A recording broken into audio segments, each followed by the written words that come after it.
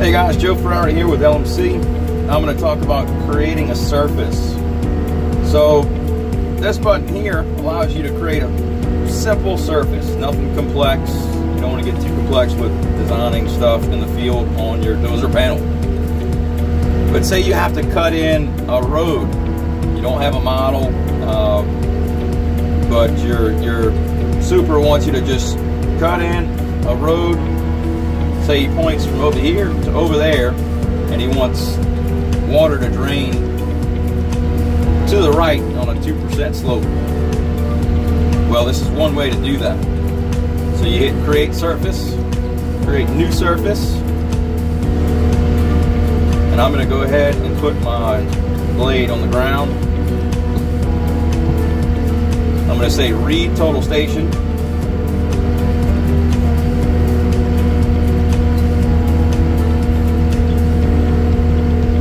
Okay, so the blade touch point can either be the left side of your blade, mast is the center, and right side. So I'm going to use the mast as center. So I'll say read. Okay, that's the first point of our road. I'm going to track to the second point of the road, and I understand that I want this to fall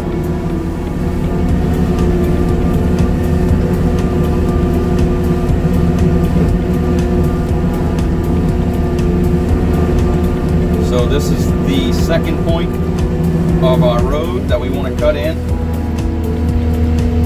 And I'm going to go ahead and put the blade on the ground and hit read.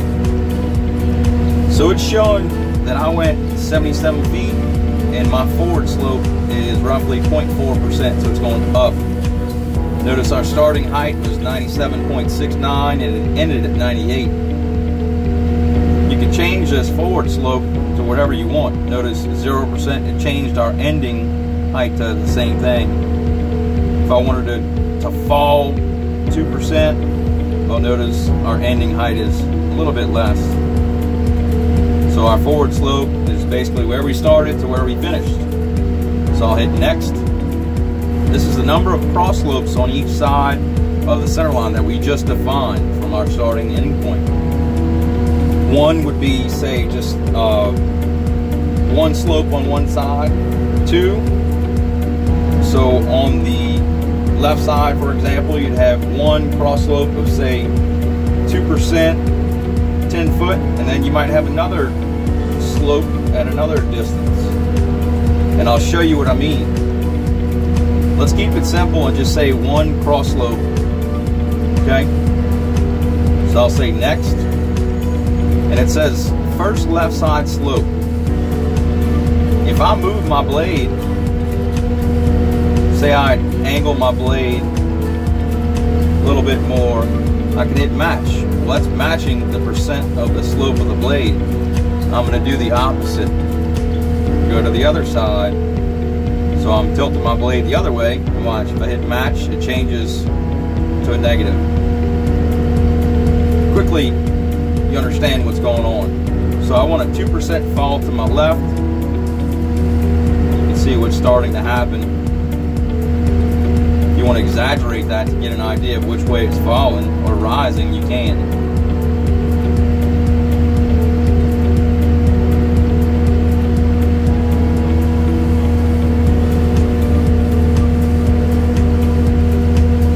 -2%. First left side distance, so that's the distance going to your left, maybe 10 foot. Okay, so next, you could also match if you wanted, let's just say -2 and see what happens. So again, you can see what's starting to happen here. We don't need 50 feet, just a 10 foot. If you were unsure what's happening, you could exaggerate it, see which way it's going. See, it's going down rightward, -2. Next, use the same cross slope definition as starting point on ending point. Yes. So that's what we just created. Center line of road.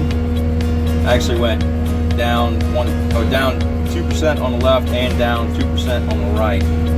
You can name this whatever you want. That way you have something to come back to. Say OK.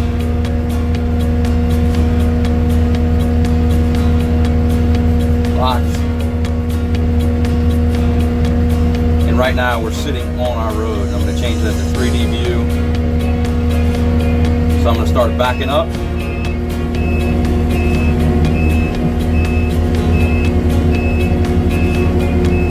Handy dandy little backup camera down here helps.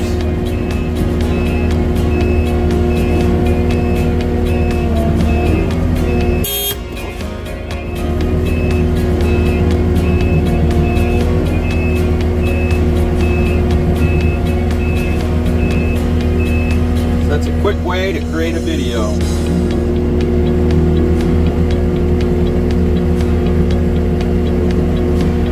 Quick way to create a road or whatever surface you want it.